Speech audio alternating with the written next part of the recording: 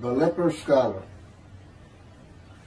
Rabbi Shlomo Yitzchaki, generally known today by the acronym Rashi, which is Rabbi Shlomo Itzhaki, or A-S-H-I, was a medieval French rabbi and author of a comprehensive commentary on the Talmud and commentary on the Tanakh. He is known as the first rabbi to believe that the Jewish people as one man, Israel, are God's righteous servant of Isaiah 53. The early sages expected a personal Messiah to fulfill the Isaiah prophecy. No alternative interpretation was applied to this passage until the Middle Ages. This began in 400 Common Era. Rashi held the position that the servant passages of Isaiah referred to the collective fate of the nation of Israel, the Jewish people, rather than a personal Messiah. Some rabbis, such as Ezra and Kimchi, agreed. However, many other rabbinic sages during this same period of time and later, including Moses ben Maimon, commonly known as Maimonides, and often referred to by the acronym Rambam, a medieval Sephardic Jewish philosopher who became one of the most prolific and influential Torah scholars of the Middle Ages, realized the inconsistencies of Rashi's views and would not abandon the original messianic interpretation. Rashi's commentary on Isaiah 52, verses 13 through 15 and 53, supporting his position, conflicts with his commentary on the book of Zechariah, chapter 1, when he says, quote, and this is his a preamble to chapter 1. This is a commentary on a particular verse. The prophecy of Zechariah is extremely enigmatic because it contains visions resembling a dream that requires an interpretation. We cannot ascertain the truth of its interpretation until the teacher of righteousness comes. Nonetheless, I will put my heart to reconciling the verses one by one according to the interpretations that resemble it and following the interpretation of Jonathan. The teacher of righteousness Rashi awaits is God's righteous servant of Isaiah 53. That's how he's referred to. The teacher of righteousness, the suffering servant, and on and on. It's good. There's a lot of different names, but there's no question the teacher of righteousness is God's righteous servant who makes so many righteous by his knowledge. He is referring to a particular man, and not the people of Israel, which would include himself. Rashi is known for his inconsistencies in his interpretations I have read. I don't know that to be true. I haven't studied Rashi. Some of the first written interpretations or targums, which are ancient paraphrases on biblical texts, see Isaiah 53 as referring to an individual servant, the Messiah, who would suffer. Messianic Jewish Talmudist Hrakmil Fidland recounts these early views. Our ancient commentators, with one accord, noted that the context clearly speaks of God's anointed one. That would be from Isaiah chapter 11, the descendant of King David, the Messiah.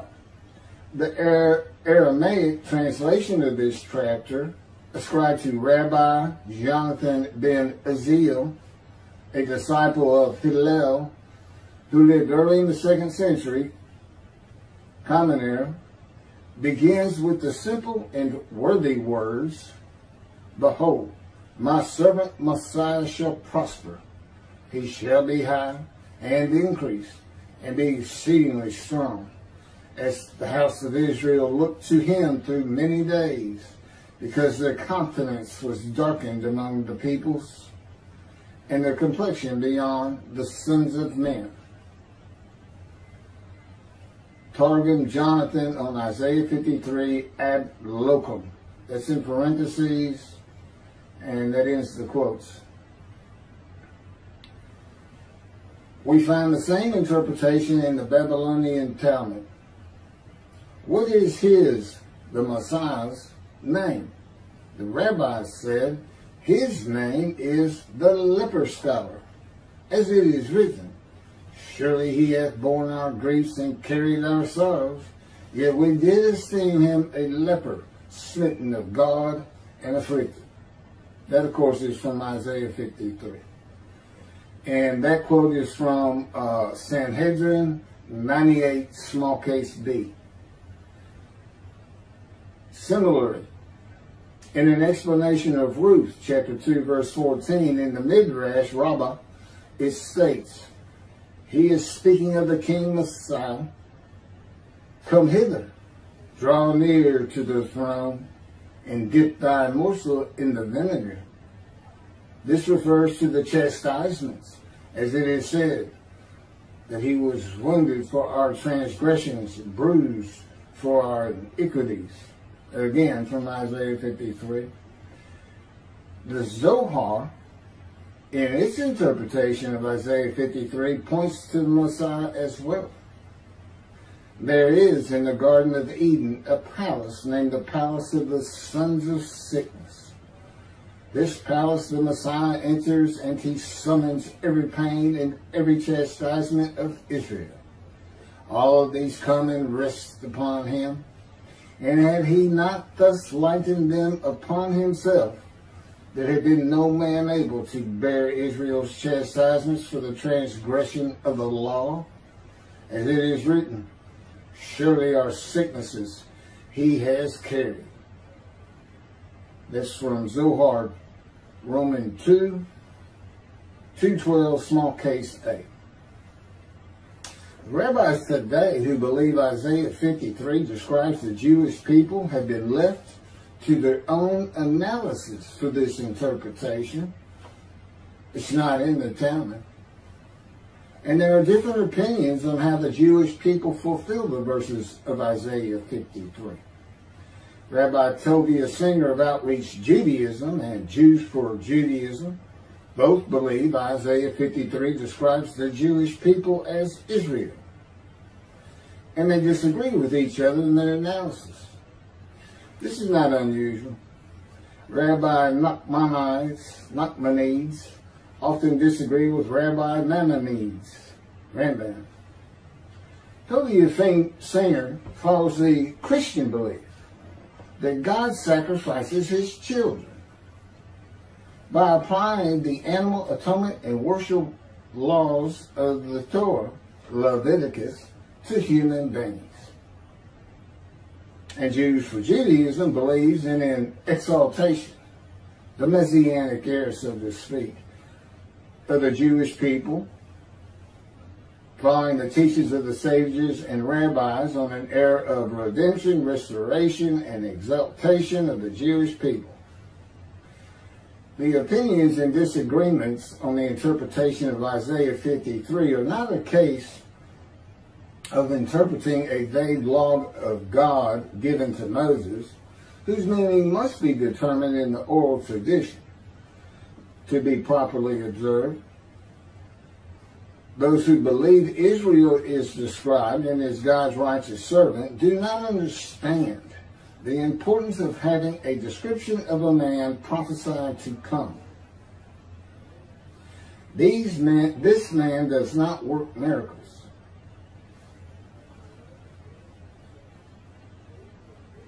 There has to be a description of it for the day of the Lord. God is coming with a new covenant.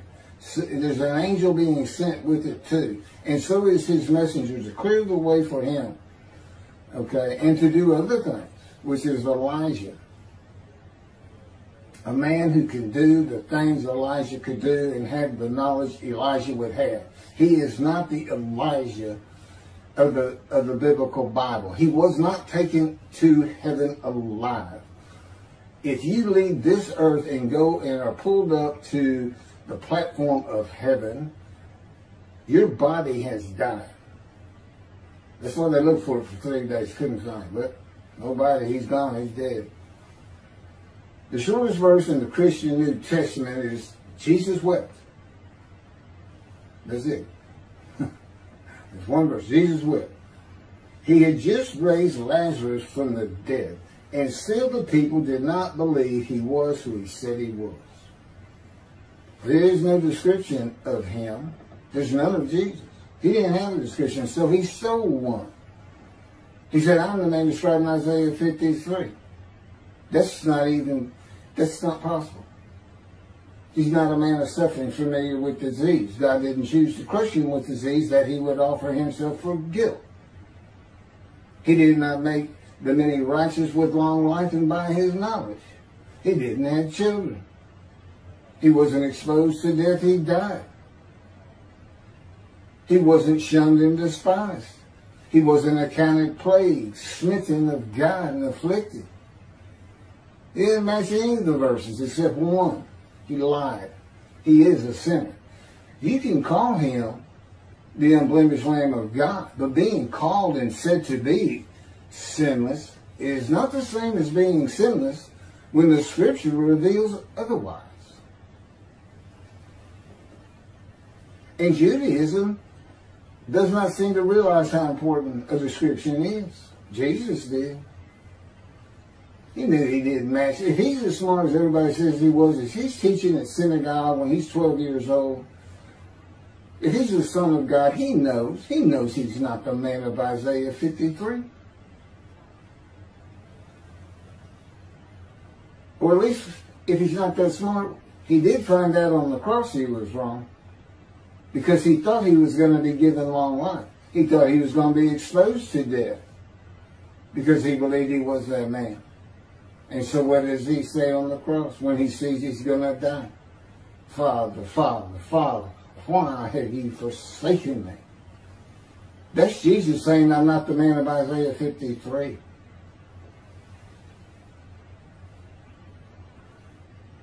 So, Jews for Judaism, Outreach Judaism, they don't realize how important the description of God's servant David is for the building of the third temple. Not to mention avoidance of utter destruction to the land of Israel and the 7 million Israeli Jews that live there. Of course, I know y'all don't live there, or you didn't in past years for quite a while. Rambam says that King Moshiach builds the third temple, we will know he is Moshiach.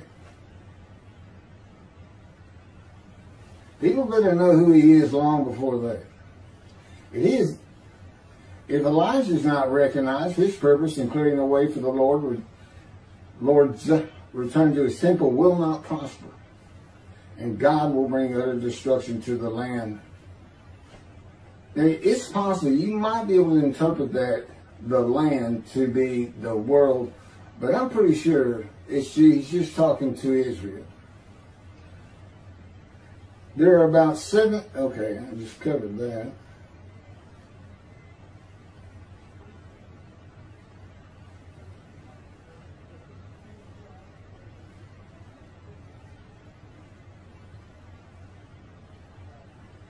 There are many unknowns in the teachings of the sages and rabbis of the ancient age, and God's righteous servant makes the many righteous by his knowledge and long life. Their teaching was, he's the leper scholar, a single man, a Messiah, which means anointed one, which comes from chapter 11 of Isaiah.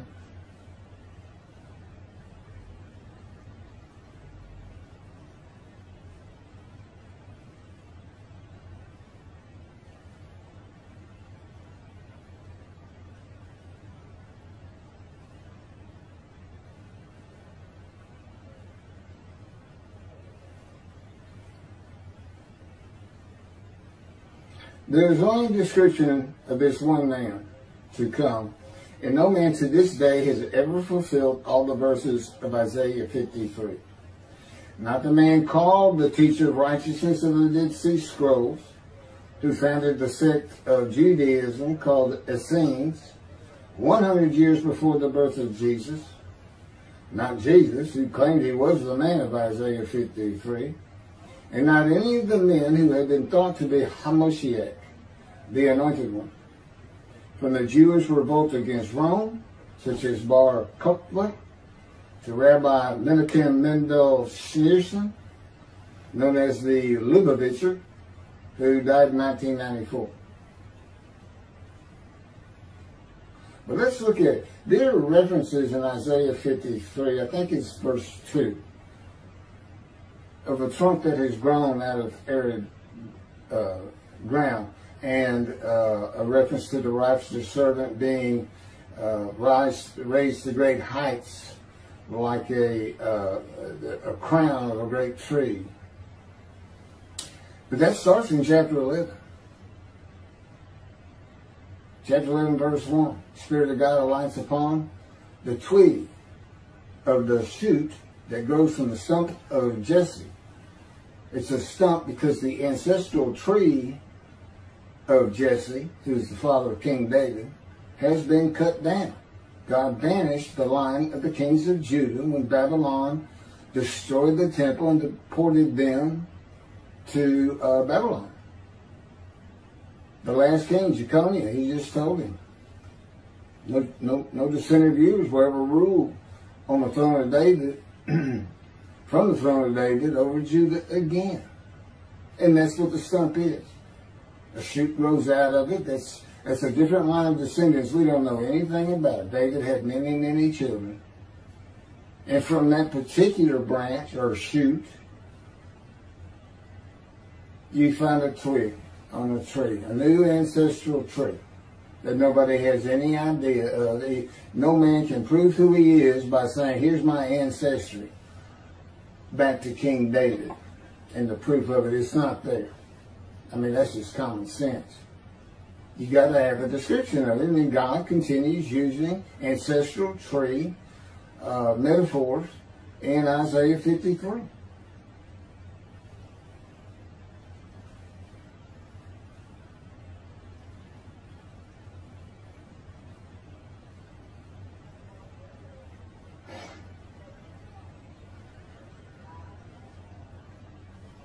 This is prophetic. Isaiah prophetically refers to the stump of Jesse, father of King David, as an announcement of the ending of the line of the kings of Judah. And Isaiah's writing this, God's having him write it, but he's writing this long before Jeconiah was banished by God and Jerusalem and the temple destroyed. Whose last king, Jeconiah, was banished and the line terminated. The line of the kings of Judah is the ancestral tree of David, forbidden to ever rule in Judah and Jerusalem. The tree fell, leaving a stump. It is the line of heirs in the first chapter of the book of the New Testament of Christianity, of the Holy Bible. We start out with the banished ancestral tree in the Christian Holy New Testament. That's where we start. You got to go past the book they stole and call their own, and then give it no meaning, calling it Old Testament. Let's just delete it and take it out. It's got no business with the New Testament. And who is that line? Why do we start there? It's the line of Jesus Christ. The kings, the line, God no longer wanted. That's where it starts. God did not banish this line of Jesse of the kings of Judah until long after the death of Isaiah. God knew in Isaiah's time that the line of the kings of Judah would be taken into exile and his temple destroyed. That he would end that line, leaving just the stump of Jesse for his anointed one to be raised from. Jesus could not fulfill the book of Isaiah Not for the reason that his line had been banished, but simply because he doesn't come from the stomach. I mean, Christians can say, oh, well, that line was banished, but he sent Jesus anyway, so he must have lifted the banishment. Yeah, but he's still not from the stomach. And he's certainly not described in Isaiah 53. You need to take your scissors and cut your Old Testament out. Your Old Testament doesn't belong with the New Testament. There is no Jesus in it. He didn't do anything in it except he took some parts that the Jews expected, like a conqueror, a savior. Well, they're all under rule of Rome. Jesus takes one prophecy and says, all the prophets say of me, using your Old Testament Christians, all the prophets say of me, I shall ride this ass into Jerusalem. And the prophecy he's quoting, the next verse is verse 10. Zechariah chapter 9, verses 9 and 10. And he says, and there the Gentiles will scourge me, spit on me, spate me, and kill me, but on the third day I shall rise. All the prophets, Jesus? Well, let me see, I got 20 right here. Right, Christians? You've got 20. Open them up. Open them up and see if he's telling the truth. Now, back when Christianity got started, nobody could do that. That's why it got rolling in such a ridiculous concept. God made a human sacrifice to you, the Son, so you don't have to obey his laws. And he left the Jews because they sinned too much. Well, why did you have to have somebody sacrifice for you to be free and righteous and free of your sins? You weren't sinless when God said, I can't take the Jews anymore? Oh, I think you weren't. Yeah, I don't think so. And guess what? No Jesus ever died for your sin. There's not a Gentile out there that's not responsible for his sins and will not be in righteousness and will not be in right standing. And there's no way you ever are going to go to the Jewish heaven. God says, I'm making a heaven where the name Israel shall endure. If you want to see heaven, if you want to find forgiveness, if you want to fall under the written forgiveness God brings with him in the day of the Lord, which is today, according to Jeremiah 31, then you're going to have to convert to Judaism. You're going to have to become a Jew. And guess what? God would say, back at you. You go to my people and try to force them to convert to Christianity, a pagan sect of human sacrifice? Back at you. And you know why he says that?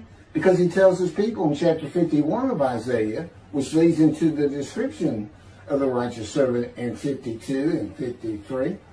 I'm taking my cup of wrath, my bowl of reeling from you, and I'm passing it to those who told you to get down on the ground and walked all over you. That would be you, Christians. You took the book. You told them they don't know how to read it. You told them it's prophetic of Jesus Christ, a false idol, a false God. You told them that he's the man in Isaiah 53.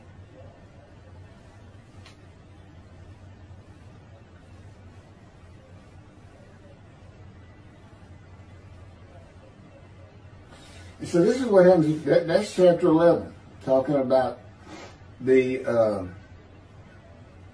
symbolism of an ancestral tree. For he has grown by his favor like a tree crown, like a tree trunk out of arid ground. That's Isaiah chapter 53, verse 2. This continues the symbolism of the ancestral tree. This man grows by the favor of God like a tree crown. A dominant tree crown reaches over all other plants in the forest, including the crowns of other trees. From a sinful man whose life has been full of pain, suffering, sorrows, and familiar with disease, that the Spirit of God, the Holy Spirit, alights upon, and God's presence is in him, to the crown of God's righteous servant. There are other verses of Isaiah 11 that connect the anointed one to the man described in Isaiah 53. The stock of Jesse that has remained standing shall become a standard to peoples. Nations shall seek his counsel, and his abode shall be honored. That's Isaiah chapter 11, verse 10.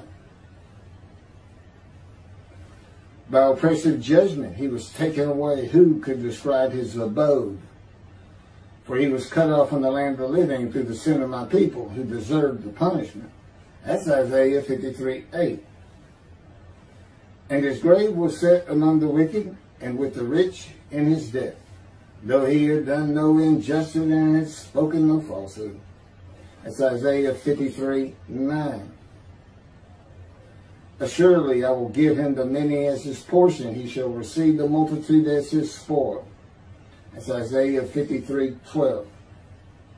The abode of the righteous servant is humble when the Lord cuts him off from the land of the living. In Isaiah 53. The world of material things in society. That's in Isaiah 53, 8. And in the end, the abode of the servant is one to be honored in Isaiah chapter 11, verse 10. From a poor man to a rich man, with the many as his portion and the multitude as his spoil, and an abode to be honored. Those are just simple ways God had connected. Chapter 11, but the sages got it. God's not going to say he's sending a man and not describe him for us. We got to know how to locate him. But as I said, those who say Israel's described, the Jewish people, and how do what have they done as the righteous servant? When does it happen? You know, Jews for Judaism would say, oh, when the messianic here is when David gets here. Oh, really?